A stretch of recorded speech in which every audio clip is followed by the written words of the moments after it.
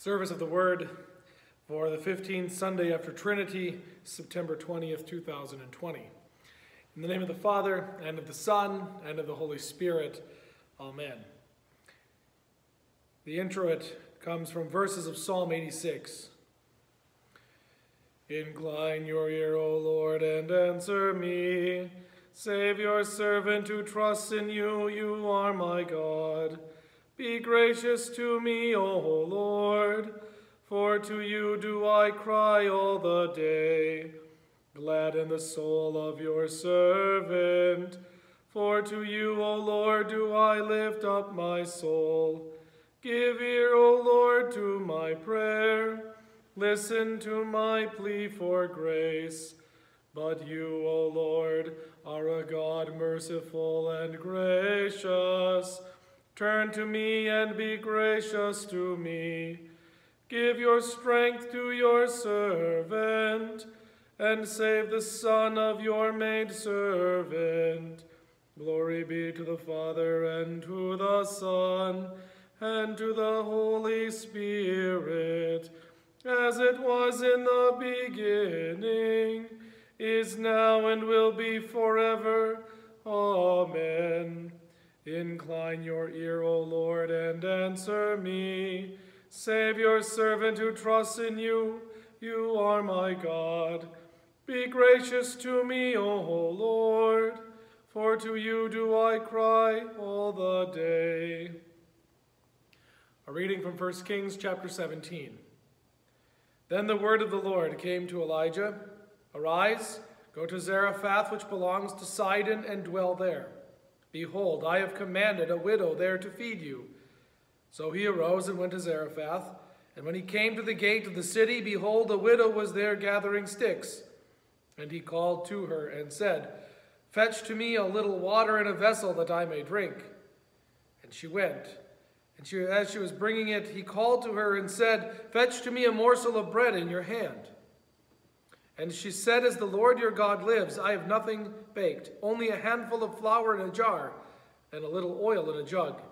And now I am gathering a couple of sticks, that I may go in and prepare it for myself and my son, that we may eat it and die. And Elijah said to her, Do not fear. Go and do as you have said, but first make me a little cake of it and bring it to me. And afterward make something for yourself and your son. For thus says the Lord, the God of Israel, The jar of flour shall not be spent, and the jug of oil shall not be empty, until the day that the Lord sends rain upon the earth. And she went and did as Elijah said, and she and he and her household ate for many days. The jar of flour was not spent, neither did the jug of oil become empty, according to the word of the Lord that he spoke by Elijah. This is the word of the Lord. Thanks be to God. Grace, mercy, and peace be unto you from God our Father and from our Lord and Savior Jesus Christ. Amen. What do you do in the face of death? The Old Testament text is full of precarious and dreadfully perilous situations. God uses Elijah to tell Ahab there will be no rain, no dew except by the word of the Lord. This means there will be no moisture to sustain life, and no water to cool the burning tongues. No water meant no life, and no life means death. After this bold word of death is spoken by Elijah, Elijah is kept alive and sustained by God's gracious hand, through God providing water for the brook Cherith, and God sending the ravens to bring Elijah bread and meat. Months passed, and still no water. Life in the dry, dusty climate got harder and harder. New difficulties arose. As relief seemed nowhere in sight, emotions run high. Doubt looms heavy, and despair constantly nags. As the body wearily battles in these pained and unsympathetic conditions, the soul is driven ever closer to the edge of anxious turmoil and utter despair. As one looks around at the arid ground, one can see death in every baked plant and demise in every parched inch of ground. As the world around is dying, the soul easily turns into itself. Well, everything else is dying. I must too. This is the situation to which Elijah is sent. There is a widow living in Zarephath. She is in a Gentile country, and somehow, by God's grace, she has heard the word of the Lord and believed it. It is clear from the text that she does not yet call Yahweh her God, but she has heard his word and knows his messenger is coming. She believes in the promise of life to come in the midst of the death that she is living. The widow of Zarephath is a living example of Matthew chapter 6. It would not surprise me to learn that Jesus had this woman in mind as he spoke these words on the Sermon on the Mount. I tell you, do not be anxious about your life, what you will eat or what you will drink, nor about your body, what you will put on. Is not life more than food, and the body more than clothing? Look at the birds of the air. They neither sow nor reap nor gather into barns, and yet your heavenly Father feeds them. Are you not of more value than they? And which of you, by being anxious, can add a single hour to his span of life? The Gentiles seek after these things, and your heavenly Father knows that you need them all. But seek first the kingdom of God and his righteousness, and all these things will be added to you. Therefore, do not be anxious about tomorrow, for tomorrow will be anxious for itself. Sufficient for the day is its own trouble. Now, this woman is gathering stubble to start a fire, to bake bread with what little provisions she has left for her and her son. She doesn't know exactly what will happen after that, but it will more than likely be death. And look at with what faith she lives. She is content with this day's daily bread and leaves tomorrow in the hand of God. If death be her portion after this meal, so be it. It's God's will. She doesn't know when she will die, but she knows that she will die at some time. She knows that in the midst of death, God's word is the only thing that will give life. Elijah sees her working in the midst of death in order to die, and he calls to her, "Fetch to me a little water in a vessel that I may drink." Now remember, only God's word is going to provide water, and so Elijah is making the connection for this woman that he is God's servant, sent to her just as God has promised. He doesn't look like much, but what he speaks is life-giving. Then, as she goes to fetch the water, Elijah has another request. "Fetch to me a morsel of bread in your hand." What a terrible request. How can this man of God drive such a hard burden upon one who is clearly suffering? Should not Elijah have been serving this woman who's clearly in dire straits? Is Elijah an egotistical, greedy, and obstinate man-child? Or is there something else going on here? Brothers and sisters in Christ, what does Psalm 23 say? "The Lord is my shepherd, I shall not want. He makes me to lie down in green pastures. He leads me beside still waters. He restores my soul. He leads me in the paths of righteousness for his name's sake. Even though I walk through the valley of the shadow of death, I will fear no evil, for you are with me, your rod and your staff, they comfort me. You prepare a table before me in the presence of my enemies. My cup overflows. Surely goodness and mercy shall follow me all the days of my life, and I shall dwell in the house of the Lord forever." In the middle of death, where this woman lives, the word of God is sent to this woman, and she recognizes that through this man, Elijah, the still waters are present. In the middle of the valley of the shadow of death, God's word of life is her comfort. The table is to be prepared in the midst of the enemies of sin, death, and the devil. The oil is not running out. Being a guest at this table means a cup that overflows, and now goodness and mercy will be my lot, and in the Lord's house will be the eternal home of those in Christ.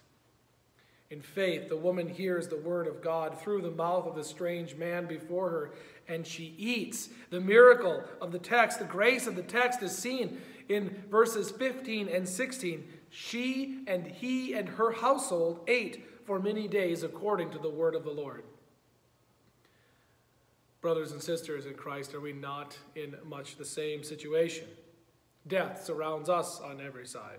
Disease and decay are rampant in our bodies. It seems like if it's not COVID we're to be worried and thinking about, there's countless other diseases in which we are to be tested, and that, of course, is not including the chronic ones that take their own tolls. As the weather gets colder, we have the reminder of dry and damaged skin due to what? The lack of moisture. We are told over and over about how important it is to drink water so that the body doesn't dry out, because dehydration can lead to all sorts of problems, exacerbate others, and even lead to death. The body isn't the only one to feel these effects. The family feels the breakdown of death and decay. Culture teaches us that it's okay not to be married. In fact, it's financially beneficial to not be married. Culture teaches us that death of relationships are okay as long as the individual is free and happy. Culture teaches us that a life in the womb is okay to be taken as long as the freedom to choose is maintained. Culture teaches us that gender doesn't matter. It's up to individual choice. Little children grow up to knowing the difference between men and women and how they are distinct and different and both are important, is something that's being done away with and replaced with what? Who gets to decide? Look around at the world's ideas of family, of life, of joy. It's all limited to this world because the world does not see the life to come. It can only focus on what it sees and feels. When someone talks of faith, of things that are not perceptible to the eyes, it's met with scorn and ridicule. Okay, sure, whatever, fine. You can have faith if it makes you happy. You can even go to church if it makes you happy. But what if it doesn't make you happy? Happiness is the god of the world. If it makes you happy, do it. See, the American Constitution even has your back. It's built on the idea that everyone has the right to pursue their own happiness. Now, this is the situation of the world, and truthfully, it's always been that way since the fall into sin. It hears words of death, but those words look good, and so we eat. We eat those things of death, and they are sweet going down. Look around. The arid ground is filled with words of death of all kinds. The newsrooms and talk shows and convention halls are filled with words, and all the while the houses of God sit more and more empty. In this physical and emotional climate, it is easy for the sinful nature to say, well, everyone else is dying, I must also. We all have to die anyway, so I might as well enjoy it. It is in this very culture, this very dry and dead, arid and unforgiving climate that Jesus came. God became man. He knows what it's like to look around and see nothing but death. Rome wasn't known for its strength of family values. While the governments were clashing with each other and with its own citizens, while struggles for power were being conducted in households of all nations, while children and parents were struggling against each other, while bodies are struggling to breathe, while lives are fighting to gather sticks to make one more meal, while people are in despair, in other words, as death ravaged the land, Jesus came. To the widow who was in the midst of death, struggling to care for her son, Jesus came. Who is that widow? We can see in this widow the church on earth. Jesus came to the church on earth, and what did he do? He was baptized to fulfill all righteousness. He set aside all waters to be a blessed flood and a lavish washing away of sin. In your baptism, he joined you to himself. In those still waters, he leads you, his sheep, to what? Behold, here you sit. With his rod and his staff, he leads you to this very table of his own crucified body and his own shed blood. A table is prepared for you, and you are anointed with oil. The English word anointed one is the Greek word Christ. Jesus was anointed for the special work of dying for the sins of the world. He died to defeat death. His blood brings life to you, and it is poured into the cup, overflowing into your mouth as you feast on his goodness and mercy here in the midst of death. What a gracious God we have. As we live in the midst of death with bodies that break down, he gives us sight beyond sight. He gives us ears to hear and life through his own appointed means. To us poor, miserable sinners in dire straits, not knowing when our last meal may be, or our last gathering of sticks, or our last day of work might be, he provides us with heavenly food. In his holy Christian church, God rules with grace. Faith sees this day our daily bread. The work is done, the food is set, and now she, the church, and he, Christ, and her children, you and I, eat for many days. Tomorrow is not a worry because God is already there. We eat and we lie down in peace. And as a reminder, when we go to bed, we make the sign of the cross and remember our baptism. This day has been given to us as a gift. And when we wake up as God's children, we know there are two places we can wake. In heaven, where there is no suffering, sadness, sickness, pain, tribulation, or death. Or on earth, where we again pray for this day's daily bread. And if we are privileged to walk another day on this earth, in the morning, we again then do what? We make the sign of the cross, reminding us that we are baptized.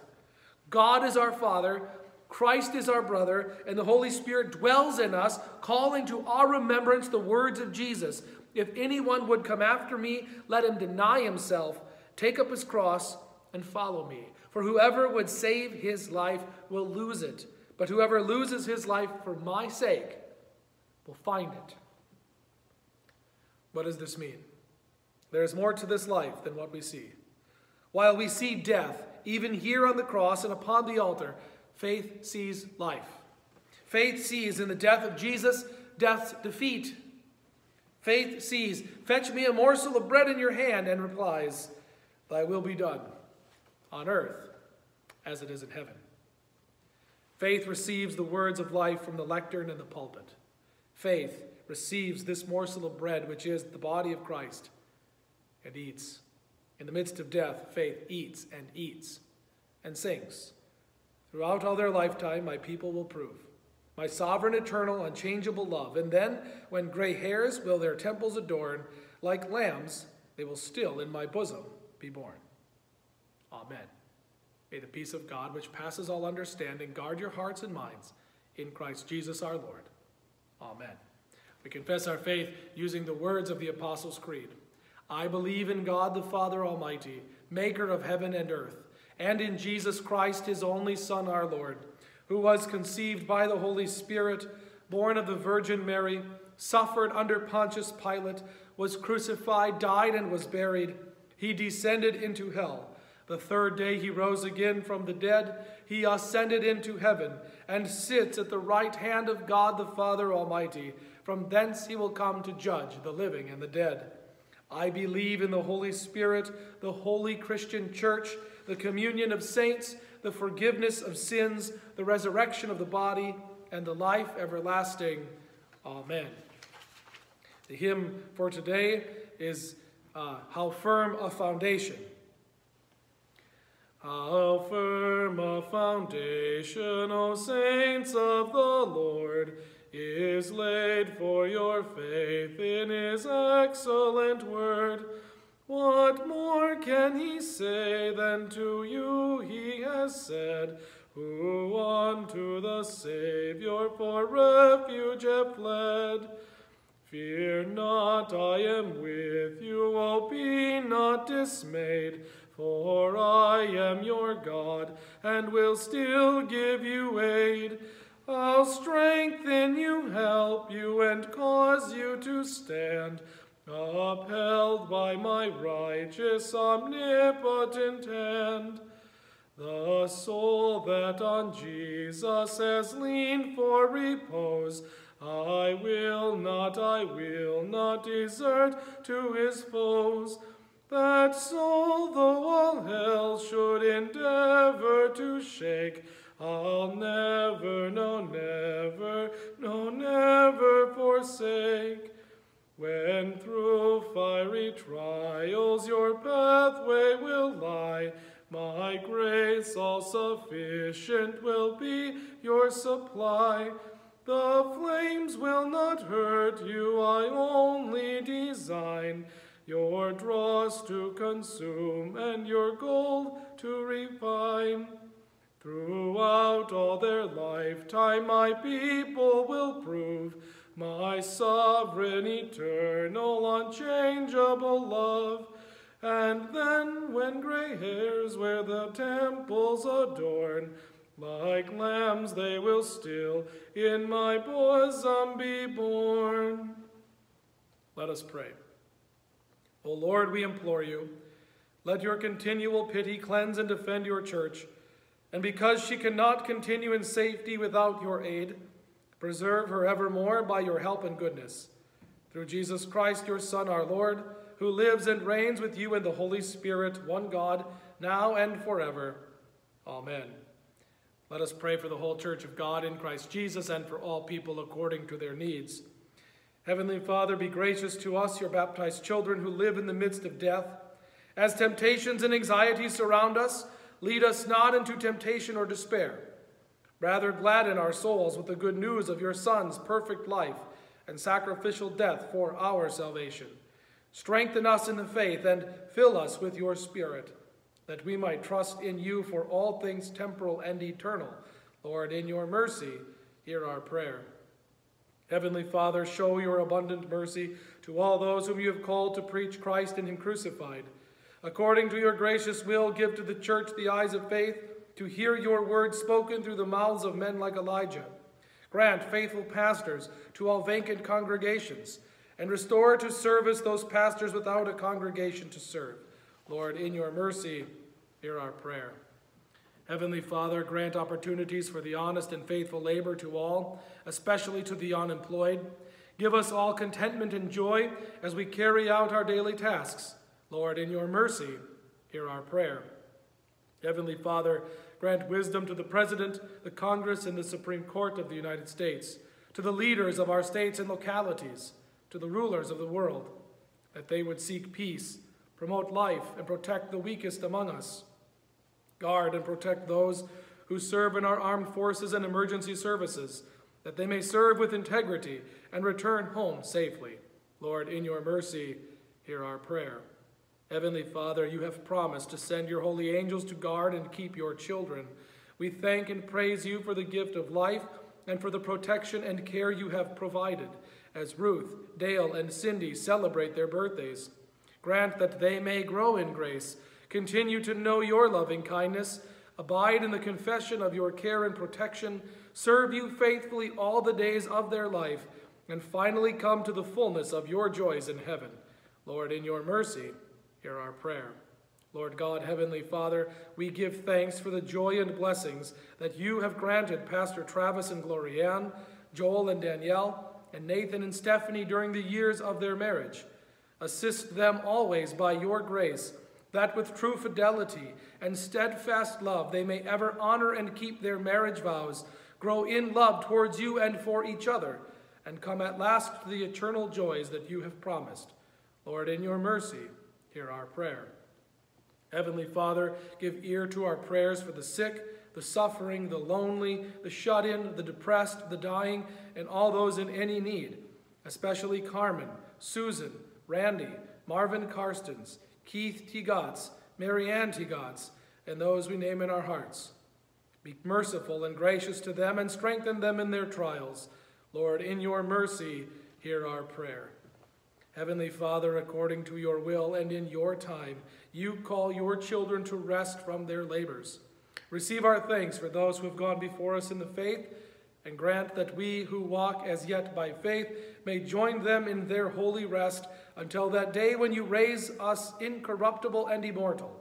Lord, in your mercy, hear our prayer. Into your hands, O Lord, we commend all for whom we pray, trusting in your mercy through your Son, Jesus Christ our Lord. Amen. Taught by our Lord and trusting his promises, we are bold to pray. Our Father, who art in heaven, hallowed be thy name. Thy kingdom come. Thy will be done on earth as it is in heaven. Give us this day our daily bread, and forgive us our trespasses, as we forgive those who trespass against us. And lead us not into temptation, but deliver us from evil. For thine is the kingdom, and the power, and the glory, forever and ever. Amen. The grace of our Lord Jesus Christ, the love of God, and the communion of the Holy Spirit be with you all. Amen.